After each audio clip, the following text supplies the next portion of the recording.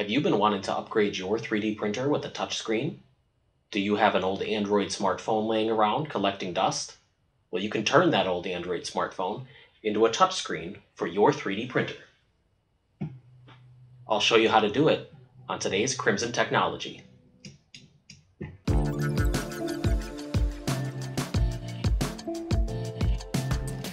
Whether you've got a Raspberry Pi and you're looking for an easy way to control it, or you watched last week's guide on how to run Klipper on a thin client, you can use an Android smartphone as a touchscreen.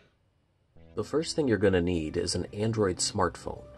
I'll be using these Motorola Moto E phones running Android 4.4.2. This process will be slightly different for phones running version 5.0 and higher, but I'll show you both methods. You'll also need a USB cable for your phone. This will be how you connect your phone to your 3D printer. You'll need some way to mount the phone to your 3D printer. I designed this mount for the Ender 3 that takes the place of the original click wheel LCD. You just remove the two screws holding on the LCD and reuse the same screws to attach the new phone mount. And you'll need a 3D printer with Klipper running on it. We made one last week with a thin client, so go check that out if you'd like to try it yourself. If your version of Android is over 5.0, the first thing you're going to do is open up the Play Store.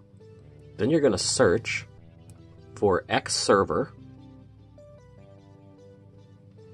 and it's going to be Xserver XSDL. This should be the first link, and we're going to hit install.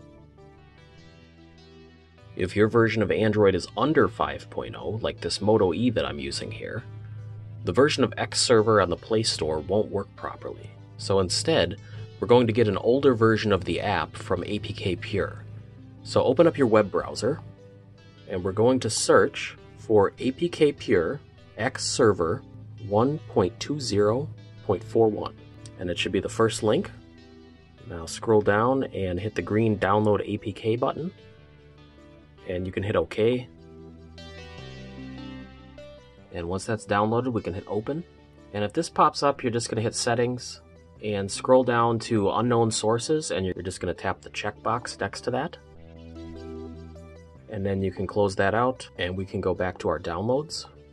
And you can just tap on Xserver and hit Install. Now we're just going to click Done rather than Open, because we have one more thing to do. Now regardless of your Android version, we're going to go to the Play Store, and we're going to search for Auto Start. Tap on the first result from Giro Labs, and hit Install. Once that's installed, we can open it right away. Now on this screen, you're going to turn Auto Startup to On, tap the Add button next to Applications, and you're going to choose your Xserver application, then uncheck Show Notification, and go to Home Screen after Start. And now we can exit out of this app. Now tap on your Xserver application. When you see the black screen with the countdown at the bottom, tap anywhere on the screen. Tap Native, tap X2.5, and tap OK. Now close out the app from your recent apps list and restart it. Now get ready as soon as you open the app. At the top, tap Change Device Configuration. Tap Mouse Emulation Mode, and tap Desktop No Emulation. Now hit OK, scroll down and hit OK again. And if you're on Android 5.0 or higher, you'll be at a blue screen right now, which is what you want. But because this is Android 4, we need to do one more thing. So close out of your application once more, reopen it, and when you see the black screen with the countdown, tap.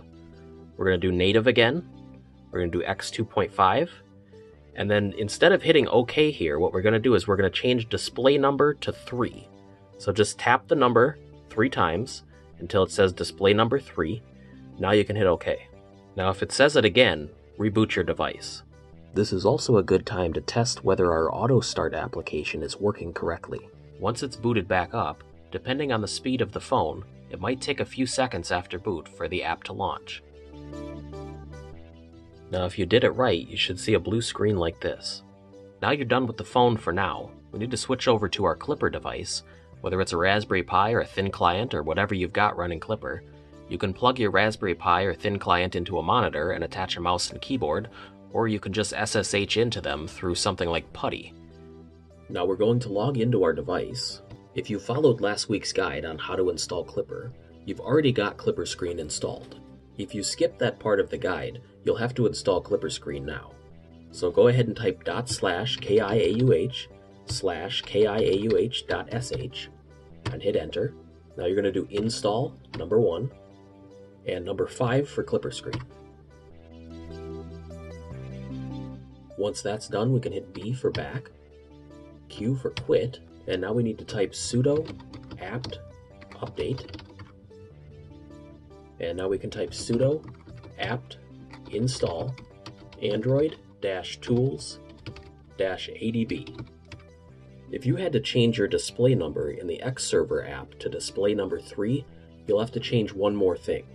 So go ahead and type cd KlipperScreen with a capital K and capital S scripts and hit enter. Now we're going to type nano android-adb.sh and hit enter. Now because we had to change our display to number 3, what that means is that it's changing the port number to 6003 instead of 6000.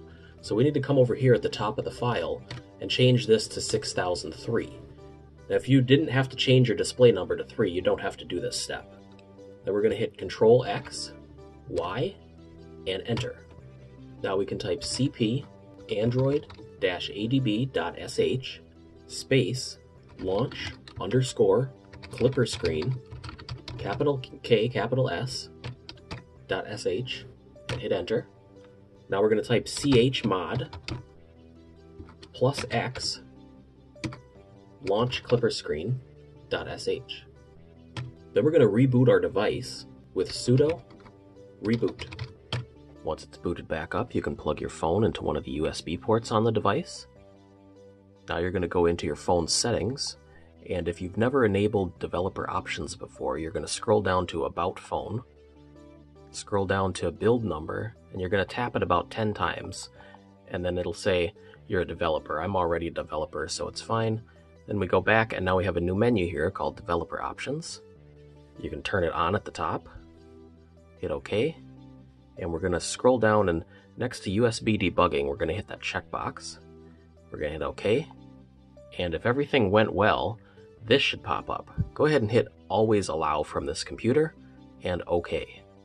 Now you can take your phone and plug it into the USB port on your device, and then slide it into the 3D printed mount. Now turn on your 3D printer, and when everything is booted up, you should be greeted with a screen like this. Congratulations! You just turned your old Android smartphone into a touchscreen. Thanks for watching, and we'll see you next time.